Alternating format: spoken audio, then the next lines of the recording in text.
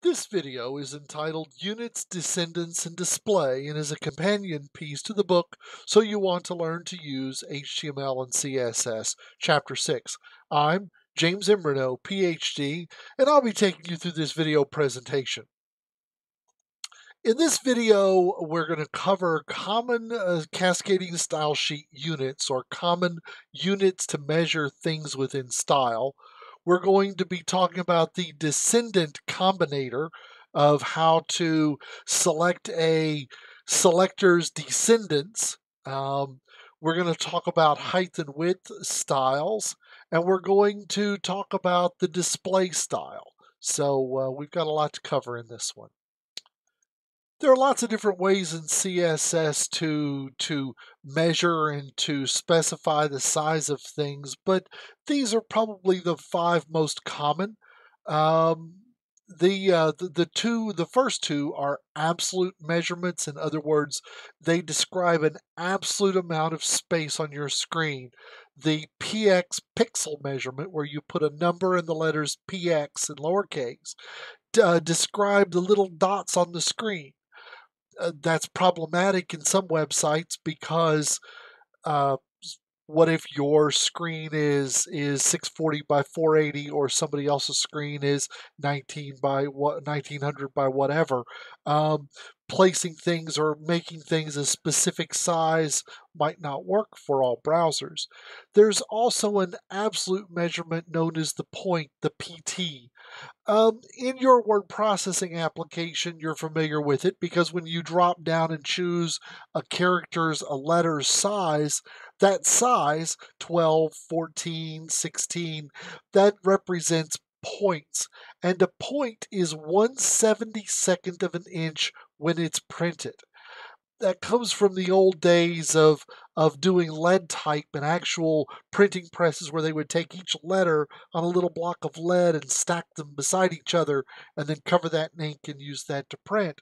1/72nd of an inch was the thinnest foil made of lead that they could put in as space between letters so they could get things all tight on the printing press. So that's a measurement that's hundreds of years old, but it's the point, and you've seen it and used it your whole life, maybe didn't even know what it was. The next three measurements are measurements of relative dimension. They are based upon the browser settings and based upon whether they're zoomed in or zoomed out or user preference. The percent element is just what it sounds like. So if you said 50%, it would fill up half of the available space for that tag. 25% would fill up 25% of the available space. The EM tag represents one EM represents the width of one capital M in the current font, whatever that happens to be. Why EM? Well, the letter M is usually the widest character in most fonts, so that lets us say, well, that's the widest letter, so we can position things based upon that. There's also a dimension, the EX dimension, and the lowercase letter x is usually the character of the average width of a font. If we're dealing with a monospaced font, EM and EX would be the same, but for most proportional fonts, EM and EX can be very different measurements. And we just put a number in front of EM or a number in front of EX to say how many EMs or how many EXs do we want to use. Okay, we have seen in previous presentations the ID selector, the tag selector, and the class selector, but let's start getting into some more complex selectors within our style. The first complex selector I'd like to show you is the descendant selector. And in the descendant selector, you put a selector, a space, and another selector. And that basically tells CSS find all of the first and then find all of the second within the first. So find all of the first and then find all of the second within the first. So the descendant selector. Descendants. For example, I have here some class and then an A. So it would find all of the tags that are of the class some class. and then it would find all of the anchors within all of the tags that are subclass and select those. So you can see how handy the descendant selector is going to be to let you combine selectors and pick out the specific descendants without having to give every element a class or every element an ID.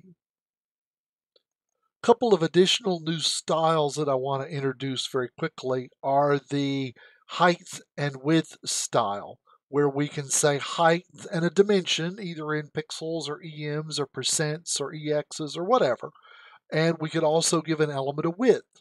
So an H1 or a paragraph or something of that sort, we can just give it a width and it'll automatically be narrow on the page. We can give it a height and make it and stretch it or move it around.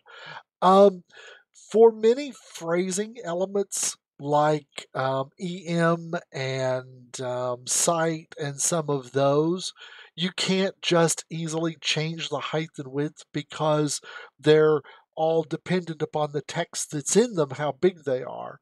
Um, there is a way to add the display style to change them to display block or display inline block to change a flow element to look more, or a phrasing element to look more like a flow element.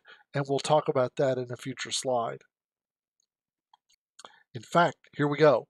So we can also add a display style to an element, which will change the way an element displays.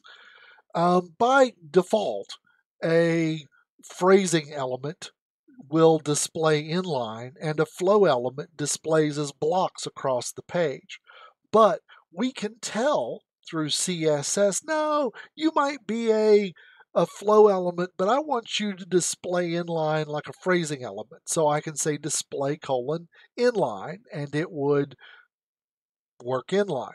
We can change an inline element to display block. And then there's this weird inline block, inline dash block that we can define the style. And that lets you give a phrasing element height and width, but it still kind of displays in line with the rest of the world, with the rest of its text, which makes it kind of cool when you're styling and moving things around. And then the last display, if you say display : none, semicolon, the element is on the page, but it won't display on the page. It would become a kind of a hidden element. It's there. If you look at the HTML code, it's still there. The search engines still see it and read it, but it's not visible on the page. And we're going to see examples in future chapters of where you might want to do that. So let's look at an example style sheet using all of these techniques that we've talked about so far. The HTML you'll see on the next page, but let's just go through the style. The first is header div. So find the div, which is a generic block level element in the header. So find all of the divs in the header. There's only one, but find the div in the header.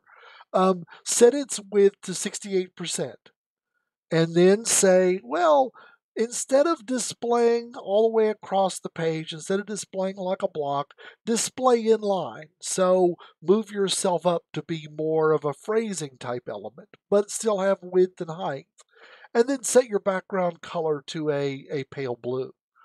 The next says, okay, find the nav, which is another block level, another flow level element. Find the nav and set its width to 30%. Okay, and then set its background color to this whatever this color is. But you can then see by making the both inline blocks, instead of them appearing one after the other, they now move to side, and because the widths are less than 100%, you can't do exactly 100, because if you do, then the little spacing between them will throw them. So that's why I did 68 and 30, and you can now see they move up next to each other. And then The other thing I do is I change the A's within the nav. So find all of the navs on the page and change all of the A's from being inline to being block. Boom, boom, boom. So you can see how they now, instead of being inline, would be block. So if you look at the HTML page without style, you would see a header, you'd see a bar with you would see the header nav, then you would see the header div, you'd see the header div, I'm sorry, then you'd see the header nav with its links running across, and this it just made it look cool. Let's go look at the HTML behind it. And again, here you can see the HTML with the header, with a div and with a nav, and then just a paragraph in the body, just to keep it simple. But you can see how we included the units width CSS up with the link up top, and that's why it displayed the way it did. This concludes our video our first video on Chapter 6. Remember, this presentation is copyright 2020 by me, James Imbrano, PhD. All rights are reserved. You can contact me at jim@renejm.com if you have any questions or comments, or if you see any errors. This work is licensed under a Creative Commons Attribution, Non-Commercial Share Alike 4.0 International License, and I'd like to say thank you for watching.